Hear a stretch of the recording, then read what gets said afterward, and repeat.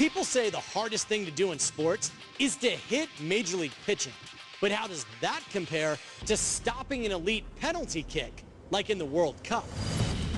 To break down the differences in these two challenges, we enlisted two-time MLS Goalkeeper of the Year, Zach Thornton.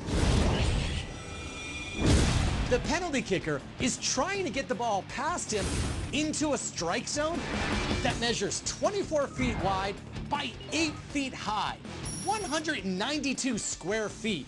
That's bigger than a cargo container, and over 50 times larger than the average Major League strike zone.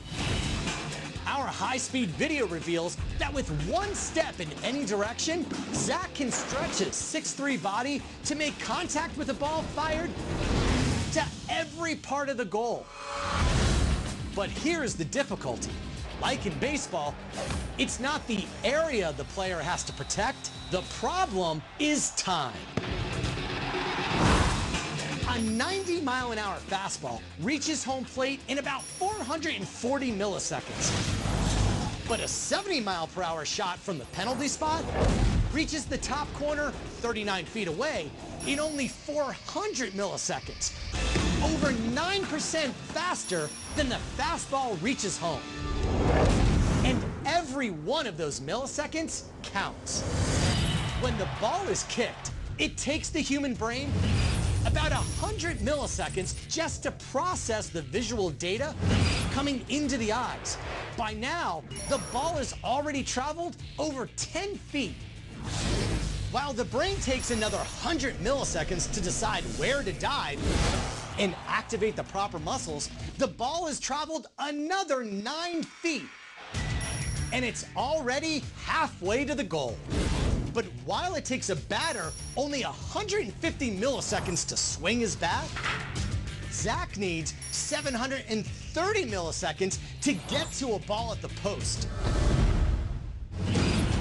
And if we add up those numbers, it means that if a keeper waits to move until the instant the ball is kicked, stopping a well-struck penalty kick that arrives in only 4/10 of a second is physically and mathematically impossible.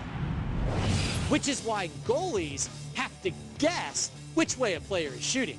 Worldwide statistics show that the goalies guess the direction correctly 57% of the time.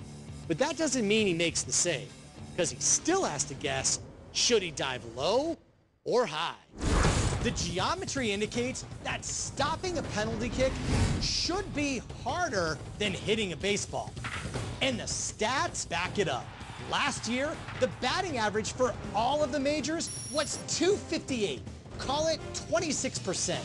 But the annual worldwide percentage of penalty kicks stopped by pro goalies only averages around 22%.